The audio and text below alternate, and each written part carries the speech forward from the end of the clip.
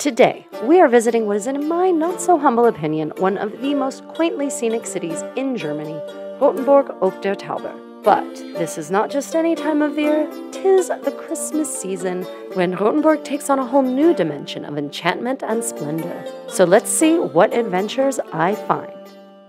Today, I'm visiting with my family, and our journey starts with lunch. Our first attempt to scout a lunch location fails miserably, as the chosen eatery does not serve lunch at all. A real danger in smaller towns like this. So, keep that in mind when seeking out food in Germany, or anywhere else in Europe for that matter. Thankfully, we need only walk 100 meters down the street to find a restaurant, and one that has apparently found the resources to update its interiors into a more contemporary mien. The Zona, which is both an inn and a restaurant. The Zona offers hearty, traditional local fare, such as this lovely dish of bratwurst handmade by a local sausage maker on a bed of sauerkraut, accompanied by a tarragon mustard sauce and red cabbage braised with red wine and quince.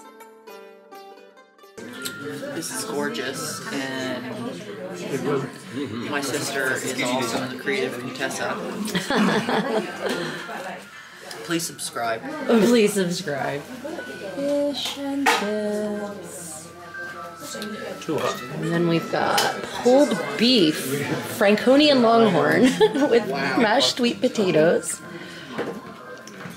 And then this is the original Wiener Schnitzel a la Rothenburg ob der Tauber, with potato salad and fillets. Very good. I cap off this delicious meal with the royal mint ice cream topped with whipped cream, unsweetened the way God intended. My baby niece Haven, a notorious flirt, is with us today.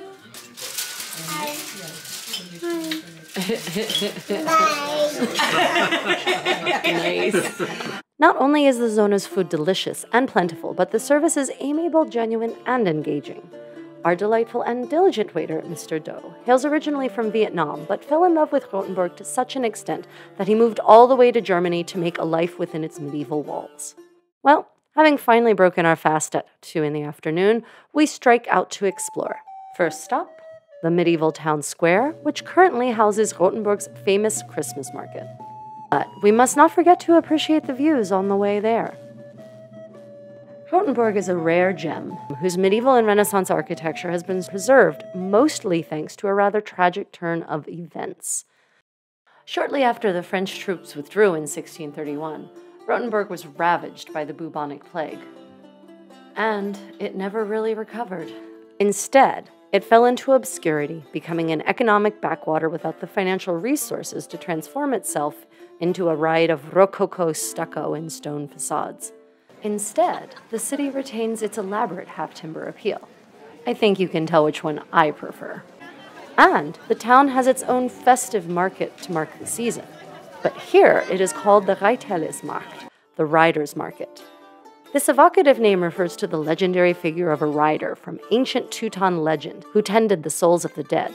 However, by the Middle Ages, time had transformed the rider into a messenger who brings gifts to all people on earth. The Reiterlesmarkt sprawls through the squares and winding alleys of the beautiful city, offering traditional treats such as Feuerzangenbowle, flaming Christmas punch, and Glühwein, mulled spiced wine, along with live musical entertainment such as this charming calliope playing Kris Kringle. I find some interesting stalls here, such as this one, vending feather pens and distilled beverages tinted in alarming colors. But also, as this very homemade sign indicates, handmade artisanal items, such as soaps made of edible ingredients and handcrafted wooden implements. And of course, nothing says German Christmas time like traditional Scottish attire. This season is known in Germany as the dark time, and with good reason. The sun starts setting at about 3:30 p.m., which makes now the perfect time to get a dusk view of the medieval cityscape. And what better way to do so than by climbing the City Hall's tallest tower? Because, you know, stairs, in an 1890 skirt, with bustle, petticoats, and all. Yeah, a special experience. But the view certainly makes the trek up the non-OSHA stairs well worth the risk of life and limb. Well, back down the cunningly canted stairs and onward to find my sister. And it turns out that she is inside the church we viewed from above, the Jakobskirche. Built like most medieval churches across multiple centuries, this ode to German Gothic architecture impresses visitors in a way that modern-style churches never will, in my absolutely not humble opinion. It is awe-inspiring in the original sense of that term. Far from being a scenic bystander, though, this church has witnessed serious history. In 1525, Florian Geyer, a leader of the Peasants' Revolt, stood in the west chancel and recited the 12 articles of their movement. But for naught. Like most such revolts throughout history, it was brutally quashed by the wheels of power, leading ultimately to no profound change. But these looming walls also house great works by great artists, such as the Holy Blood altarpiece by Riemenschneider, whose gift for excavating such sultry shapes in wood never fails to astound me. And of course, this absolutely stunning high altar, completed in 1466 by Friedrich Herrlin, a pupil of the rightfully renowned van der Weyden. By the by, the term Gothic was created by snobbish Renaissance architects who wanted to cast aspersions on their predecessors' work and set themselves apart, sort of in the same way the Romans thought themselves superior to the Goths, who eventually, well, took over their legacy. Well, now my sister and I are going to explore the ramparts that ring this city. You know, while the temperatures drop and the melted snow slowly freezes into a slick coating. And while we flop around here a bit, remember to hit that like button and subscribe, and consider becoming a patron on Patreon to receive special perks and benefits. Link in the description. Well, back to your regularly scheduled Rothenburg. As always, don't forget to look up, especially true here in Rothenburg. This is Castle Tower, the tallest area in the city, and called so because it leads to what used to be the reason for the city's name, a castle made of red sandstone built in the 11th through 12th centuries, and then unfortunately destroyed by an earthquake in the 14th. But the memory remains, much the way that Farmer Smith's defunct barn is remembered in the directions that locals give. Anywho, this gatehouse served as the customs checkpoint for goods entering the city, and also the only entrance into the city at night. Well, we don't have all evening, so onward. My long skirts are just loving all of this semi-frozen slush. This time capsule is known as the City of Towers, which at a count of 42 seems like a reasonable if unimaginative moniker to me. These two iconic towers are, I don't know, towers 22 and 23 that we've seen? I don't know, we've lost count.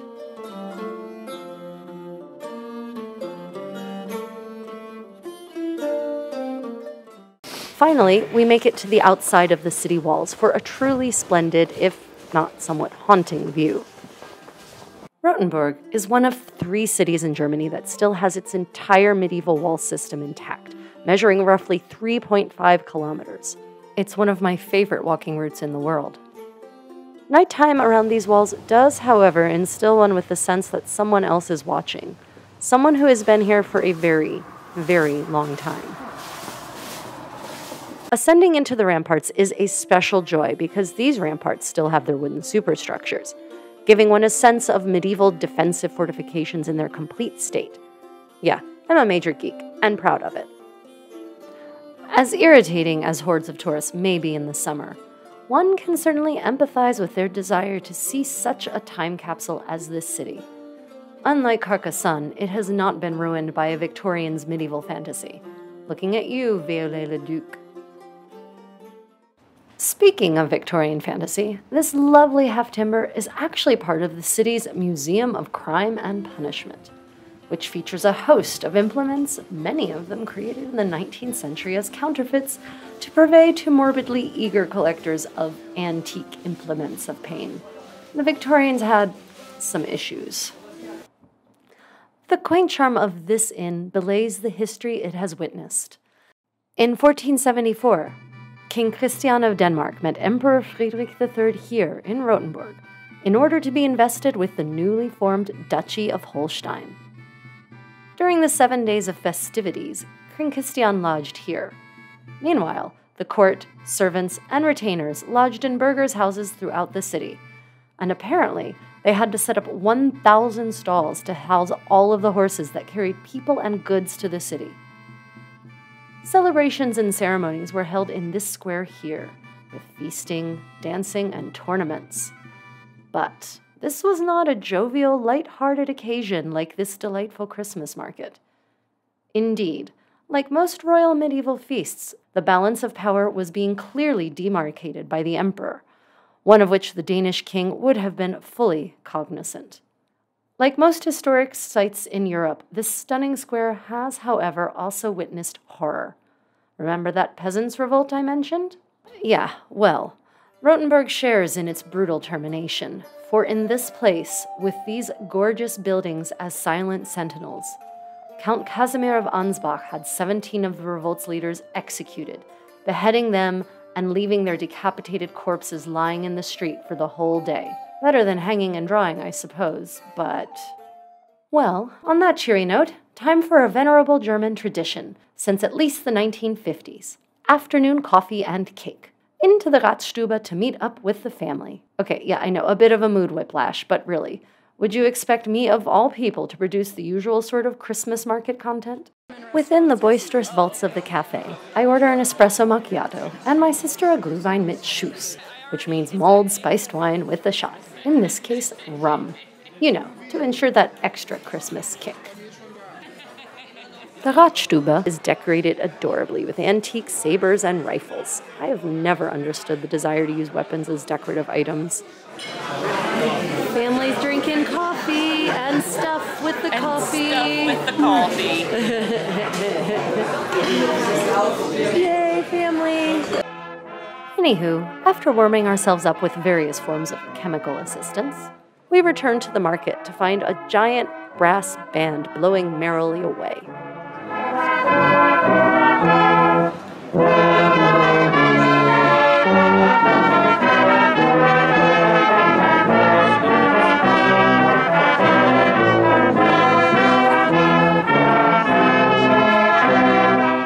And what Franconian Christmas market experience would be complete without Schneebällchen? A pastry specialty made of short crust that can be flavored in a variety of ways.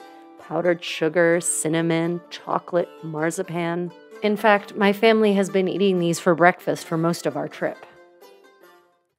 On our way out of the city, we take in the views now that night has fully settled upon this enchanted place.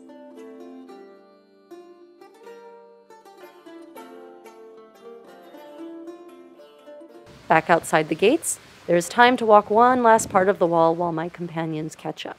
As serene as this scenario may be now, the historian in me never forgets that Rothenburg lay at the crux of the 30 Years' War, and as such witnessed its fair share of violence. For instance, Allied and enemy troops were quartered here on multiple occasions. And sometimes zany, perhaps even apocryphal history was made here as well. For instance, in 1631, Catholic League forces led by the Count of Tilly defeated Rothenburg in 1631, evicting the Swedish troops quartered there and taking control of the region. Legend has it that Tilly, enraged over the town's bitter resistance, ordered the immediate razing of the city, as well as the execution of 4 council members. However, shortly after issuing this command, the 71-year-old Aristo supposedly drank a gallon goblet of wine, and swam upon the idea to spare the town if anyone could drain the same vessel in one draught. Well, not to be so shamed by a Belgo-Frenchman, a former mayor of the town accepted the challenge and triumphed in a haze of wine, thus saving the town and the heads of the council members at the expense of his permanently scarred liver.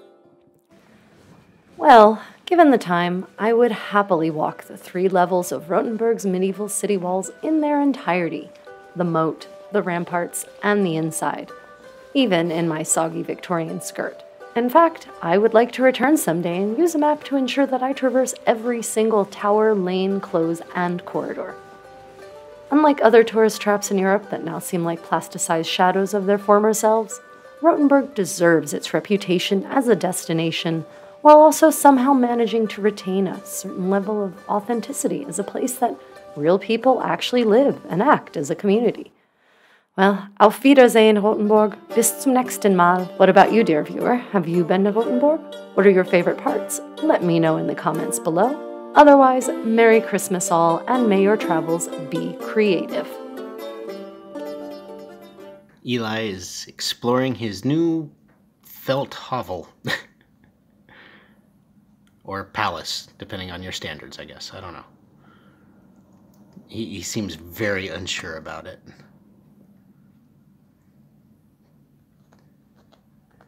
Well, he's scratching.